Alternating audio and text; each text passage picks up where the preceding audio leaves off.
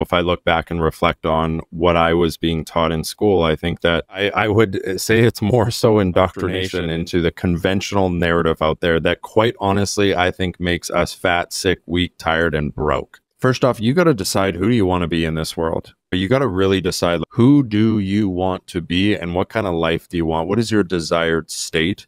What do you value? What are your principles? And maybe the most important question is, what are you optimizing for? I don't believe we need a double-blind, placebo-controlled, randomized study for every little thing that we do. I think sometimes the best research we can do is to just try carnivore for 30 days. Guys, welcome. Today we have with us Kaylor Betts, who's from the Great White North up in Canada, and it's going to share some interesting information. So I guess, Kaylor, why don't you start out? Just give us a little bit of your background, if you don't mind. Yeah, it's really tough to know where to start, but I'll try and give the cliff notes. You'll appreciate this, Shawn. So I am a guy I'm 35 years old. And I was at a point at times in my life where, first off, I didn't graduate high school. I was diagnosed with a learning disability, ADHD, and I was prescribed medication that I took for 2 years. I had 6 failed business attempts that I really gave a good go at. And I woke up every morning and just felt like shit. I just really, really struggled to get out of bed, be motivated to do the things that were required for me to win. But I always had that deep desire to win. Okay. I always wanted to create a high quality of life. I always wanted to live out my highest potential, but I just really, really struggled and never really felt optimal. Okay. I had a decent amount of ailments, nothing super intense, but a lot of moderately intense ailments, whether they be psychological. I had depression, anxiety. Obviously, I mentioned the ADHD. I had physiological ailments like chronic ocular migraines that happened very regularly. I thought I had chronic fatigue. I had brain fog. I had eczema, psoriasis, joint pain. So yeah, I just felt like shit really every single day of my life. And it's really interesting when you live that way, it becomes this normal. Like you almost feel like everyone in society feels that way and lives like that. And I never really thought too much of it, other than that there was something deep inside of me. And I think it maybe came from sports, because the mentors and the coaches that I had in sports always conditioned me to believe that you should never settle for mediocrity. So there was something deep inside of me that essentially said, but wait, there's got to be another way. But wait, I got to be able to get to a point where I can just feel optimal.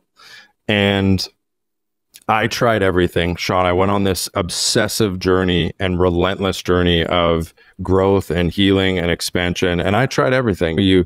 I started with Tony Robbins and Jim Rohn and guys like that, and started to get pretty motivated by guys like that. And then I started to get into physiological health and optimizing my physiological health.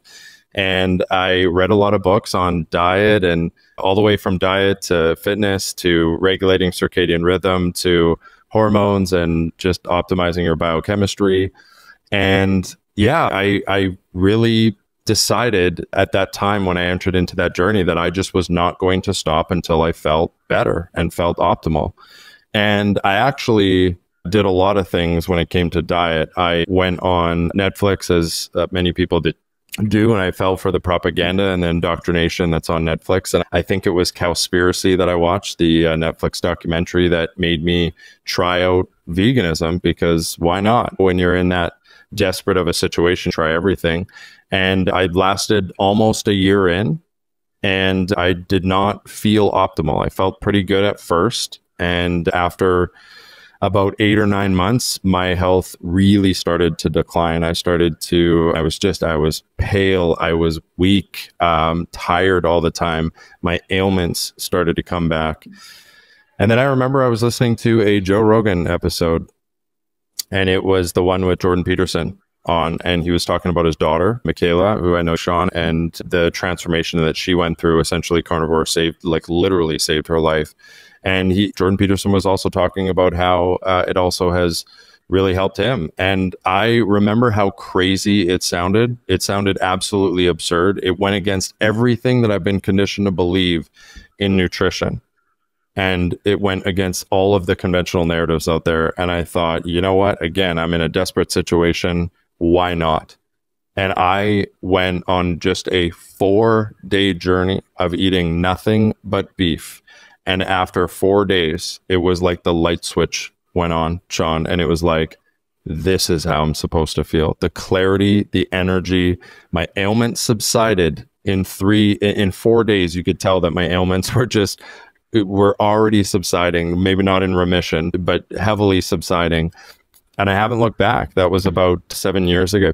7 years ago, and although I've experimented with bringing in other foods and doing a whole host of other things, carnivore, I think, really saved my life, because it was at a pivotal moment of the path that I would have went down if I wouldn't have found something that would have made me feel better. Yeah, I think it would have been pretty ugly. So I'll pause there, because I know that's a lot. But yeah, I believe it or not, I've heard it before. Yeah, I know you have stuff. Yeah, I know you have.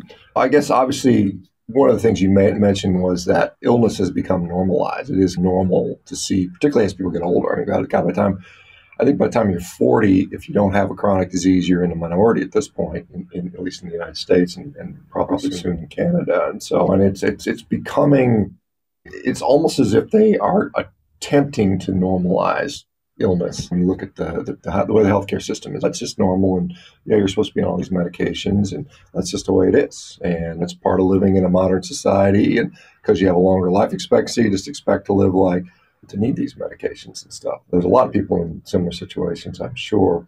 I know you said you run ADHD meds for a little while. Did they help? Obviously, I'm sure I don't know how old you were, but as a kid, and you're like, why do I have this? Most of the time, they just shrug their shoulders. I don't know. Here you go, kid. Take these pills and press on type of thing. Is that similar to what you experienced, or? Yeah, and by the way, I was also prescribed SSRIs and benzodiazepines that I actually ended up not taking. So essentially, my experience, Shawn, was I went to an ADHD specialist from the city that I was from, and he, I'm not even kidding you, barely even acknowledged me when I walked into the room. And he was looking at his computer screen, and he had a series of questions, probably ranging from about 100 to 200 questions, of everything from, do you get into car accidents, to do you have addictive tendencies, stuff like this. And I answered all these questions, and at the end, he just said, yeah, you have ADHD. And he pulled out a prescription pad, and he prescribed me Vyvanse, which is, I think, a newer, more popular ADHD medication nowadays, as opposed to Ritalin or something like that. So anyways, I was on those for a couple years. And yeah, look, Shawn, I would say, like, anyone who is struggling with their mental health, their physical health, their energy, depression, anxiety, when you take what is essentially, in my estimation, like 1/10 of cocaine, it's going to work, right? Like I got up, I did a bunch of stuff, my focus was dialed in, and that's what these drugs are designed to do. And yeah, I went out and I did a lot of stuff, and certainly I felt like I had a lot more energy, and my depression and anxiety were subsided for a little bit. But the problem is, and obviously you would know this just as well as anyone because of your profession, Shawn, but like after a while, my body started to essentially adapt, and then I just needed essentially more of and it became desensitized to the dose I was taking. And then I would sit down with a doctor and say, hey, some of my symptoms are coming back. And then they would just give me a higher dose. And then you're on this perpetual cycle of, what do you do? Do you just keep increasing the dose? And the way I look at it is, it's a stimulant, obviously, and essentially the way I look at it is, it's like I was borrowing energy from the future. It was like an energy credit card. So eventually that really caught up to me, to where I was feeling like if I wasn't using that medication, I was completely and entirely depleted. And my sleep started to get really affected. And yeah, and then eventually my body just really adapted to it. And then my ailments and some of the things that weren't ideal were coming back. And I'll never forget when I went off the medication. First off, obviously, disclaimer, if you're on ADHD medication, I'm not a medical doctor. Talk to your medical doctor about if you want to go off of it, and you guys can make a comprehensive plan to do. But when I went off of it, and I'll never forget when the medication was finally out of my system, I'll never forget the morning that I woke up when the medication essentially was no longer in my system. And I just remember waking up and being like, man, I forgot what it's supposed to feel like waking up in the morning, right? Whereas before, when I was on the medication, I would wake up in the morning and my body would just crave and I would feel so depleted and just like shit before I took that pill that essentially I really was just taking at a certain point after a while, I was just taking it to feel normal. At a certain point, my body was so desensitized to it that I didn't even really feel the benefits of it. I was just taking it to not feel like shit. And that to me is similar to what someone will go through with cocaine, which I've had my bouts of doing cocaine and ecstasy and stuff like that. Eventually, you're now just taking it to not feel the depletedness of not being on the medication or the drug, as opposed to the benefits of actually being on it. Yeah, it's interesting. So you go through this continuous medication withdrawal cycle. And when you're on it, it's something happens with coffee, quite honestly. People they can't function without their morning coffee because they become addicted to it. I'm not going to criticize coffee drinkers, but it's a similar physiology. But you saw Rogan's Peterson podcast, and decided to try this 4 days, felt better. How long did that last? Did you continue it for a period of time, or did you just, I don't know what you're currently doing now, but what happened after you felt better? Yeah, so I did continue it because obviously it was a revelation in my life. It was for the first time I finally felt, I don't even want to say normal. I felt like I was maybe on a smart drug, at least in comparison to where I normally was.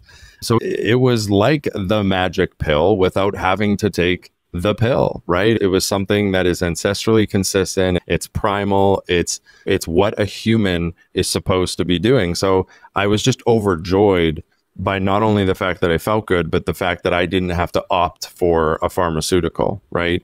So yeah, I kept going. And then fast forward to today, Shawn, I would love your kind of thoughts on this, because I think I know pretty well what your diet is. And I think you're pretty stringent on really just sticking to full-blown carnivore. For me, I do miss the other types of food. I miss the vegetable. I understand the reasons why we stay away from plant foods. Obviously, I've done pretty extensive research on that as I've become more carnivore, but I do miss going out and even on a Saturday night with friends, instead of just eating a steak and nothing, but I do miss having some other things on the side. And I've created kind of my own non-negotiables there. Like I avoid seed oils, for example, at all costs, but like tomatoes, I really like tomatoes. So I'm experimenting with having tomatoes come into my diet, some other vegetables, and really see what my body really reacts to.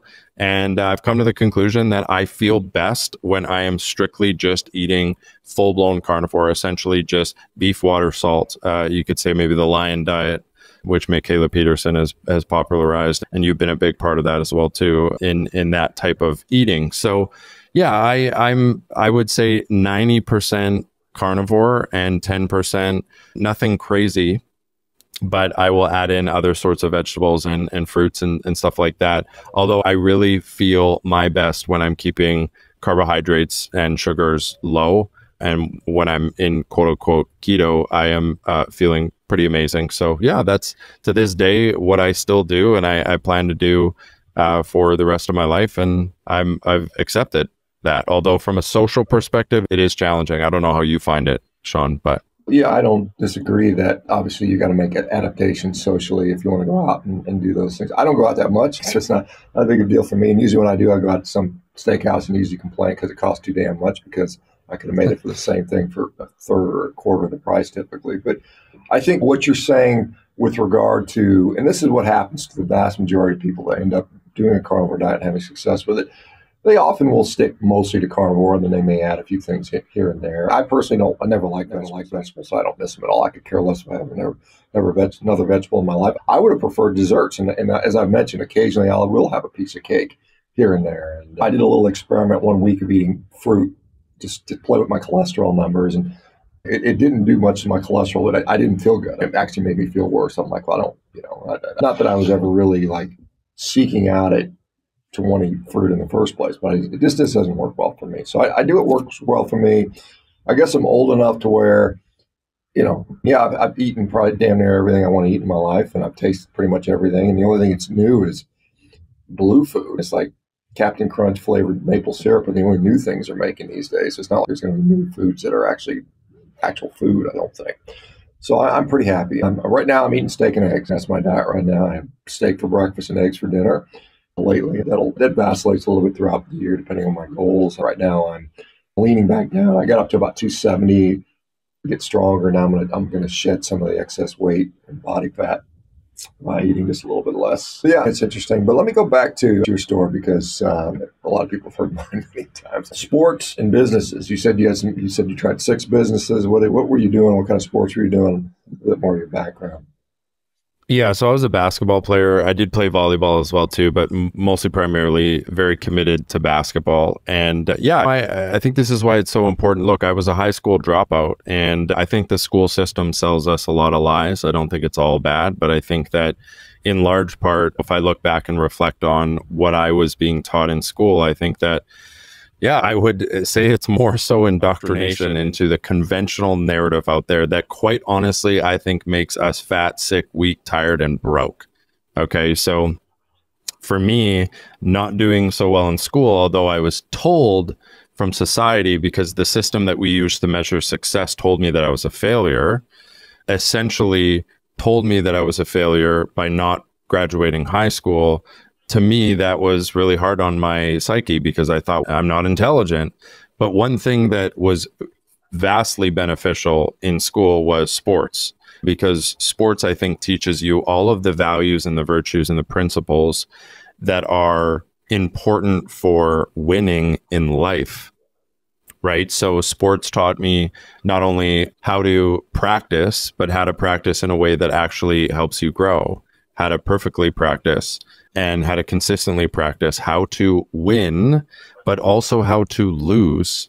Because I think one thing winners do really is it's the way they lose. It's how to look at those things as opportunities for growth and how to heal and grow and expand from your losses and your failures, and not just when you win. It taught me how to work with people. It taught me how to communicate. It taught me how to, be disciplined, commit, and how to, maybe most importantly, not settle for mediocrity, like I said.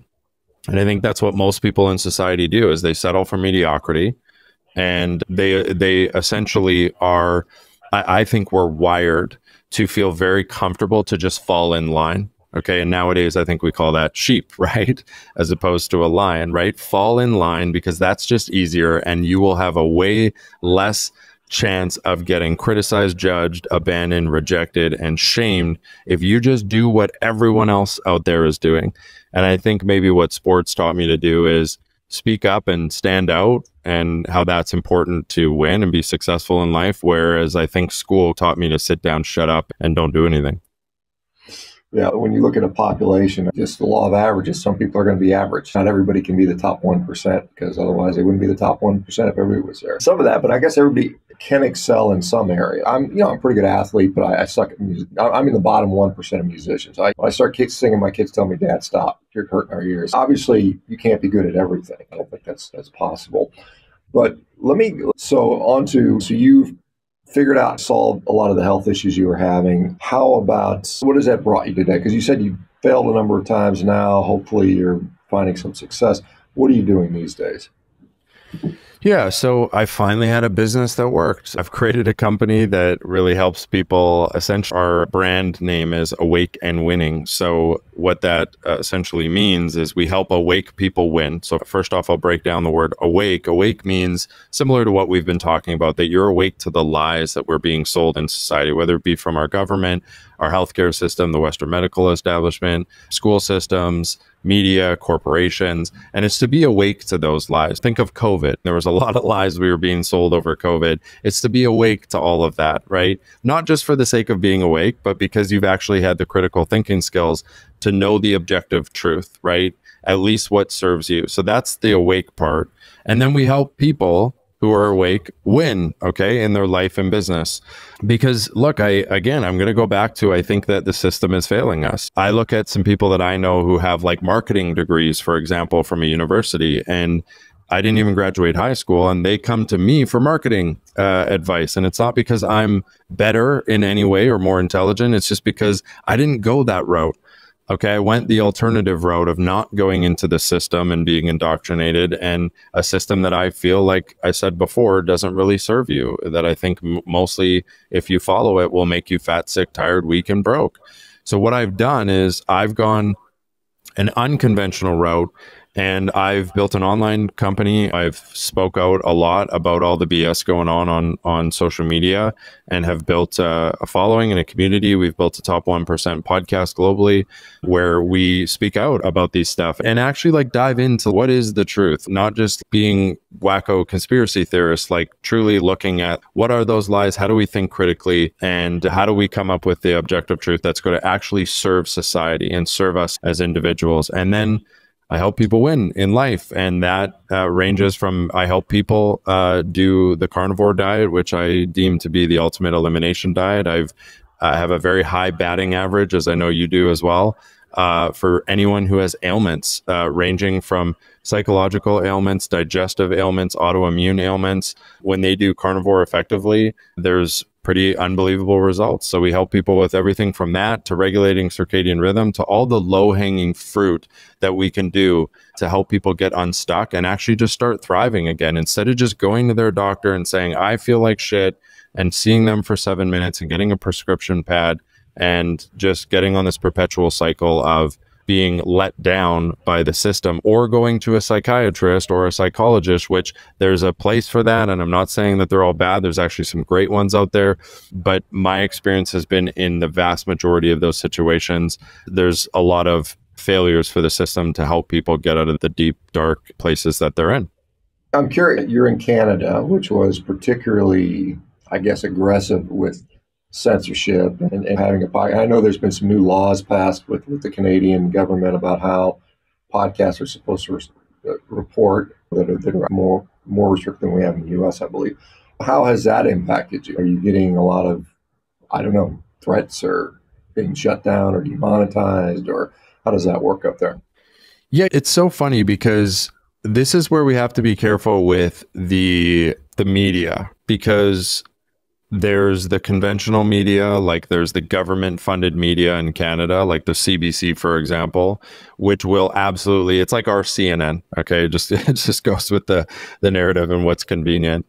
And then there's the alternative media, who takes the different perspective and maybe a different side, maybe the more conservative based media. And I gotta say that what it feels like to be on the ground as a podcaster, as a business owner, as someone who's online, who says a lot of things that are against the narrative on social media, it feels, at least at this time, a lot different than what you might see in the news, right?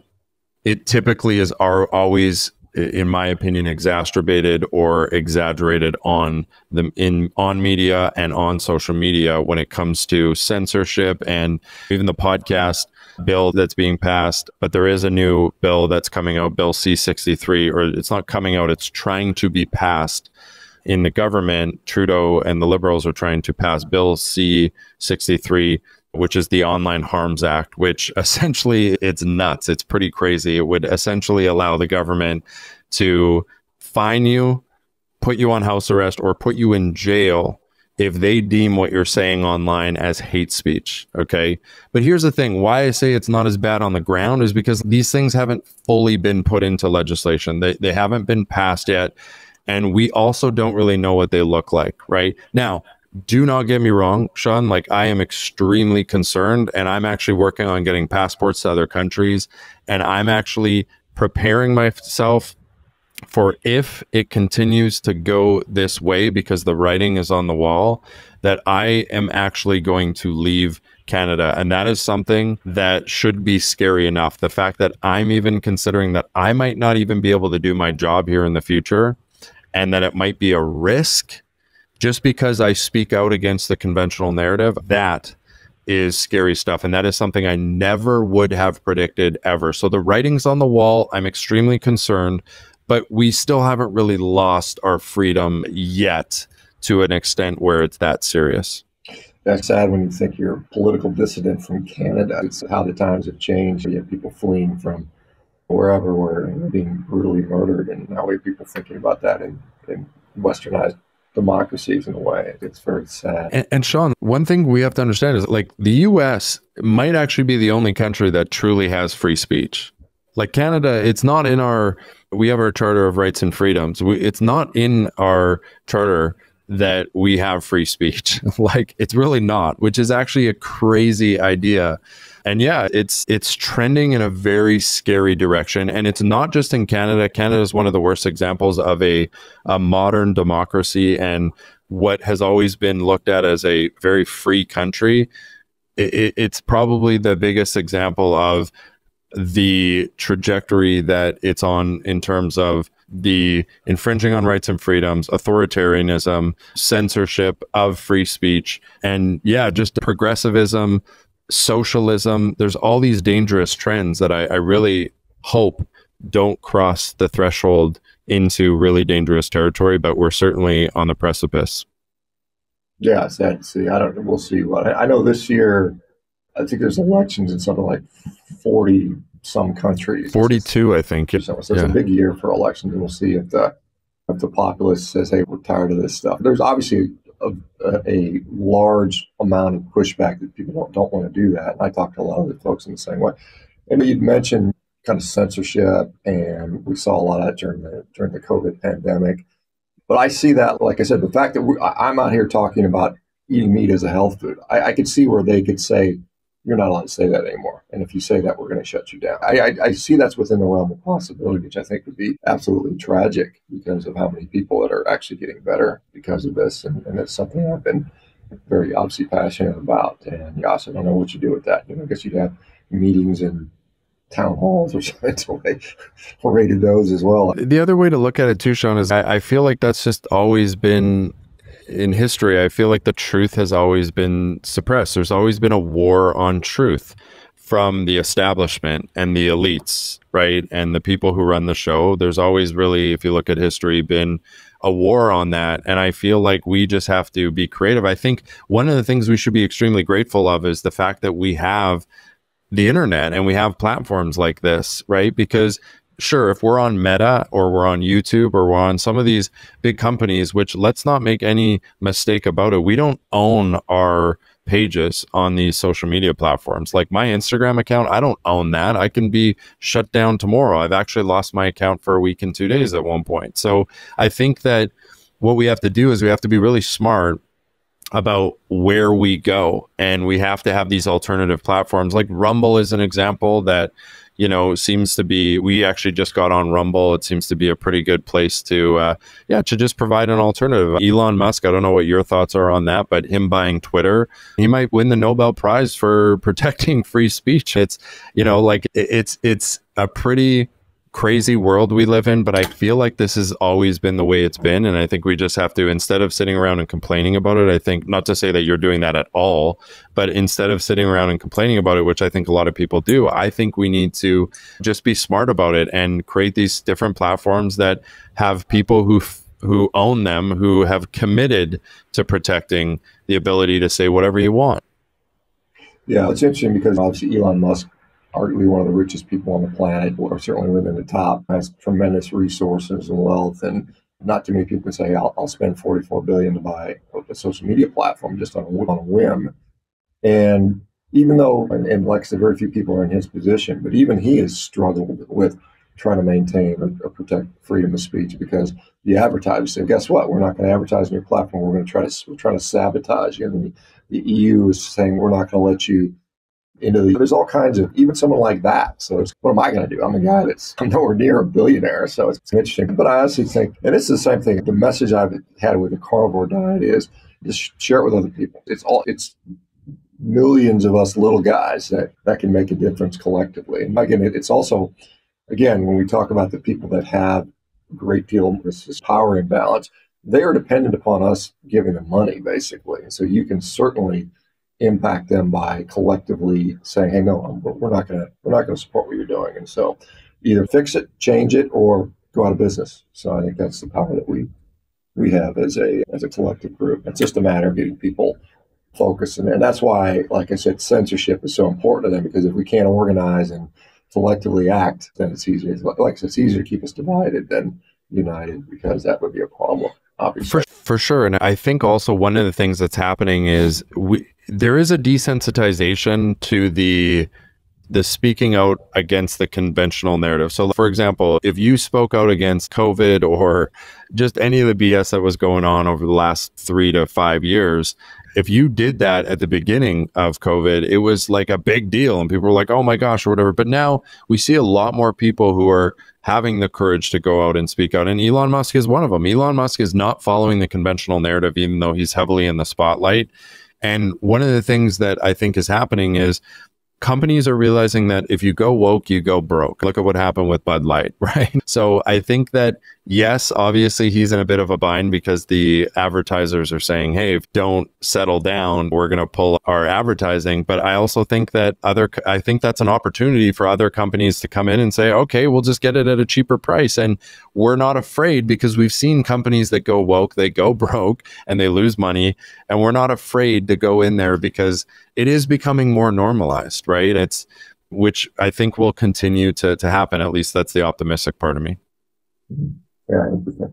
Let me so as far as you mentioned succeeding and being successful, and God, it's funny, I'm learning Spanish. I'm on this little app and they rank everybody by how much, and I'm like in first place, but there's somebody like creeping up and I'm pissed. It just pisses me off. So I'm very motivated by competition. I've always been my whole life, no matter what it was, whether it was as a surgeon, as anything. So I'm very much in that mindset. But how do you, from going from a sick kid, failed businesses, other issues, how do you find, obviously fixing your health is an important part of that, but there's more than that. Obviously, there's a mindset, there's a work ethic, what do you do to things that work for you that may work for other people? Yeah, look, we could do a whole weekend course on this, obviously, but to just really summarize some things and some key takeaways that I think can really help people, that really helped me, is first off, you got to decide, who do you want to be in this world? You got to really decide, who do you want to be and what kind of life do you want? What is your desired state? What do you value? What are your principles? And maybe the most important question is, what are you optimizing for? That's one of my favorite questions that you can ask, is what are you optimizing for?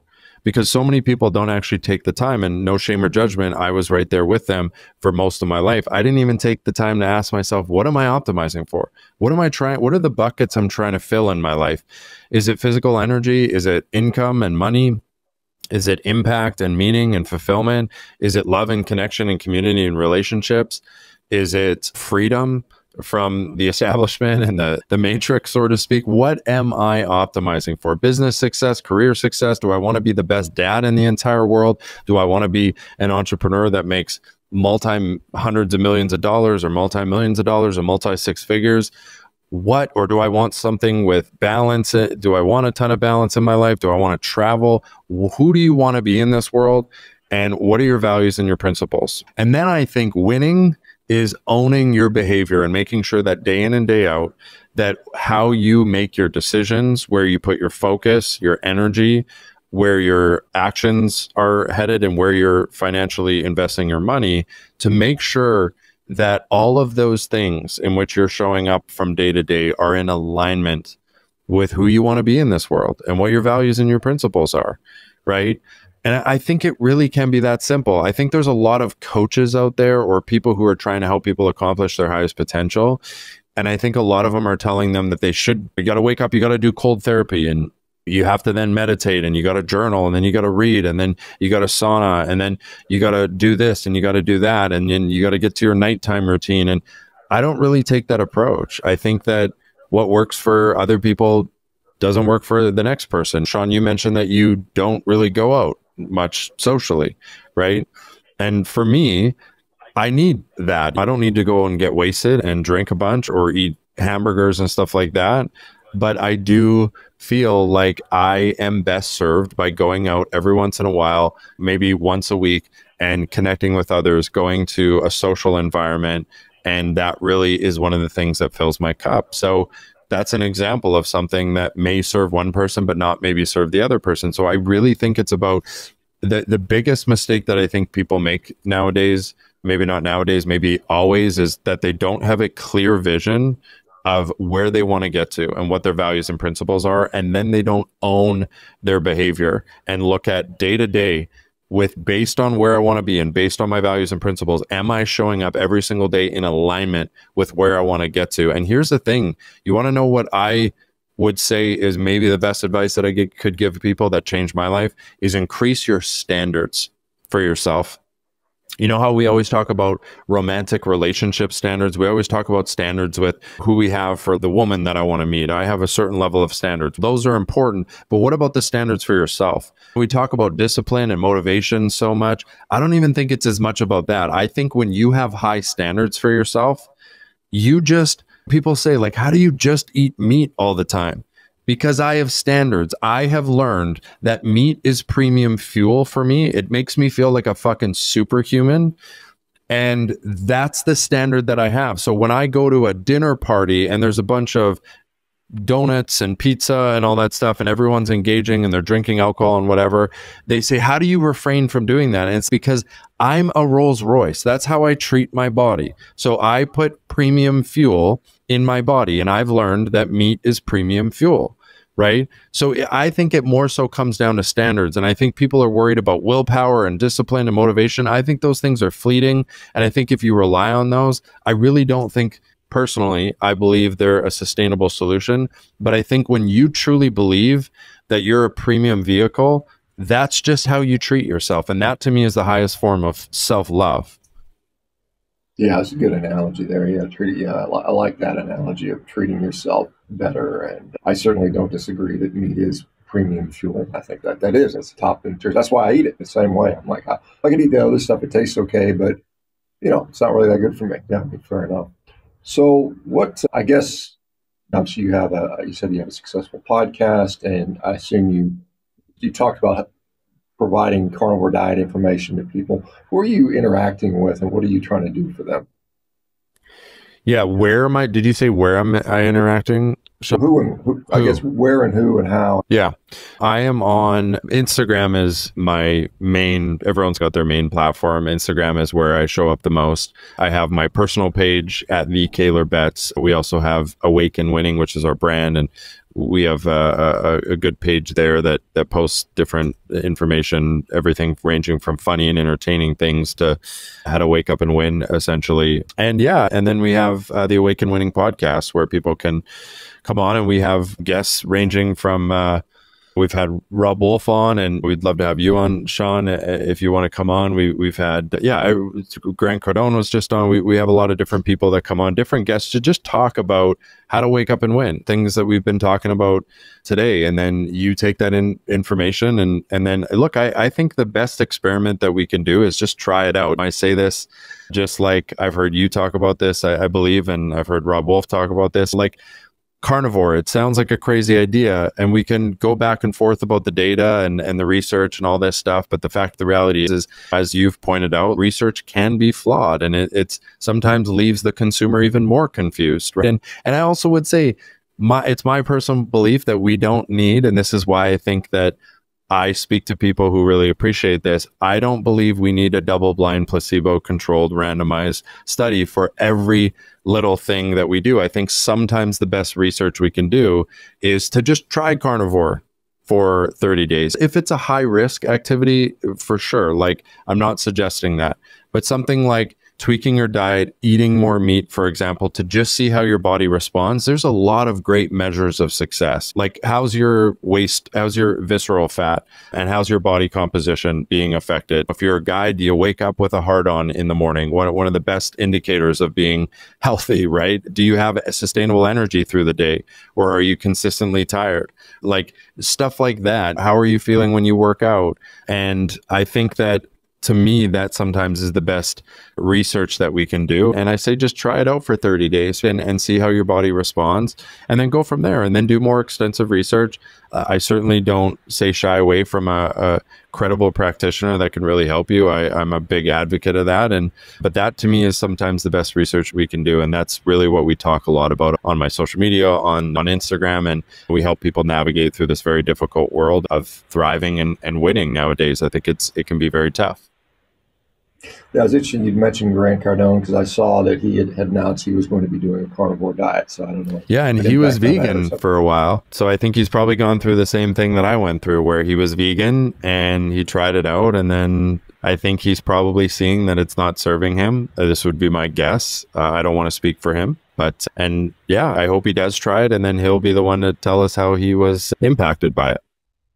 Yeah, fair enough. And I think, and I made this point many times when people talk about diets and whether you should try one or not. What are the long-term consequences? I said, we really don't have good data on any diet, truly. It's all observational data, which is worthless in many ways. And at best, it can help us form a hypothesis, but it doesn't really concretely prove anything.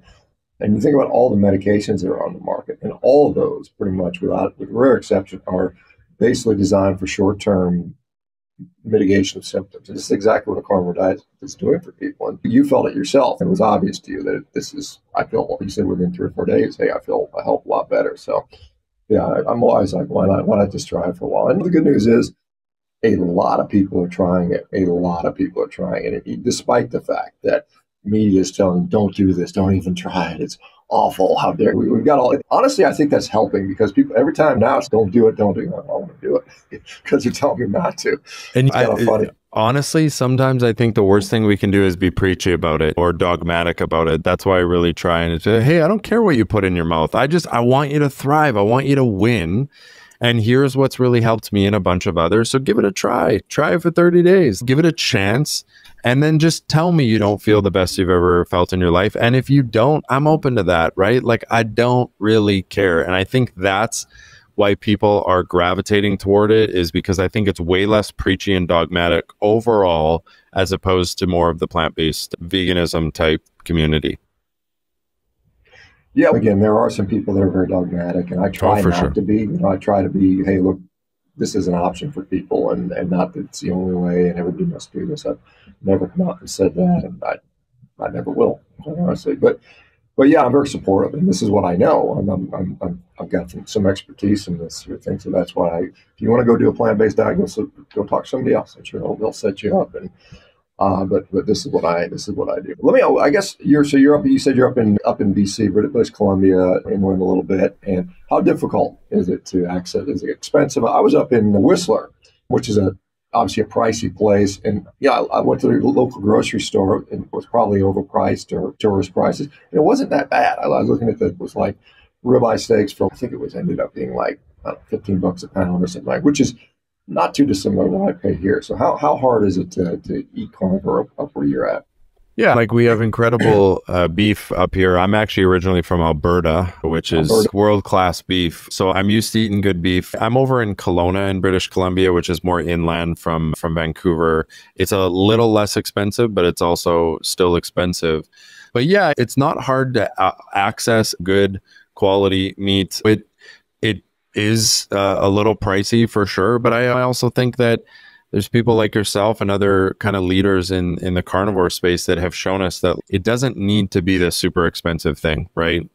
You can buy in bulk, you can buy bigger cuts of meat and then cut them into smaller cuts. You can ground beef even, like just if you're really struggling financially, but you want to turn your health around. If you're just going full on carnivore, you could just eat ground beef 3 times a day. And I'm sorry, that's probably going to be cheaper than eating some sort of like plant-based or some other type of diet where you have multiple different ingredients and whatnot. So yeah, like I really don't find it to be too expensive, but I got to be really honest. And I hope this doesn't come off as pretentious, but I just am totally not I don't look at price. To me, it's a cliche and it's cheesy. And I understand that a lot of people are struggling financially right now. And I'm empathetic to that.